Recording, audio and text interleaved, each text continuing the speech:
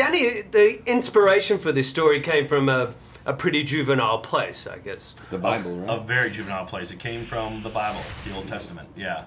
No, it came from a big love of those sword and sorcery films of the 70s and 80s. Everything from Beastmaster, Kroll, Dragon Slayer, masterpieces. Right. Yeah. Well, you as a dashing prince is kind of hysterical in itself, isn't it? It is, you know, it is a role that I fit into easily, you know. I am a prince in real life. A lot of people don't know that. You know, I'm a monarch.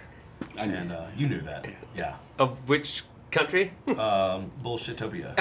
It's a new country. We're just trying to get up on our feet right now. Right. Yeah. How's that working for you? We applied to get into NATO and we rejected. Prince of Virginia. Yeah. Yeah, that too. Yeah. Yeah. It's in a forest in Virginia. That's in Virginia. Mm-hmm. It's in Virginia. Yeah. Right. It's a country within Virginia. More of a commonwealth, really. Right. Commonwealth. Yeah. Yeah. Why did you decide to not go straight comedy and add the other elements, the fantasy and? You know, to us, it's like I get so bored in spoofs because it's like the joke. It's only about the joke, and once you get about halfway through a spoof, you don't really care what happens to the characters for real. And if you get tired of the joke, you know, you're kind of checked out of the movie. So for us, the whole appeal to this movie was making a real, legitimate fantasy film, a legitimate action film, and just, you know, finding the humor within it, you know, without trying to find the humor by just lampooning the genre. Mm-hmm. Right. Right. Smart answer. Yeah, but I'm thinking. It takes a lot of brains to make up all these dick jokes, I'm telling you. Well, my knowledge of mythology is quite good, but I think it is the first Minotaur erection we've seen on film, isn't it? We are pushing boundaries for sure with this film. You know, it's a historical picture, really. One of the first erections that you've seen in like a. Honestly, I think it is the first erection that you've seen in a rated R film. Like it's because part it's not beast? real. Yeah, because it's part beast.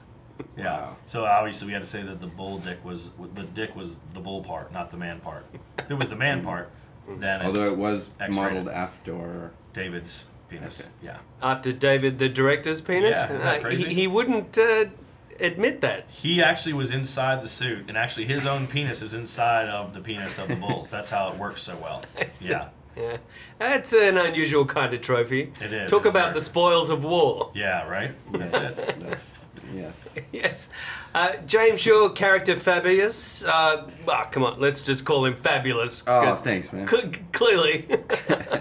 You can't play him for laughs, though. You've got to kind of approach him as a somewhat serious character, don't you?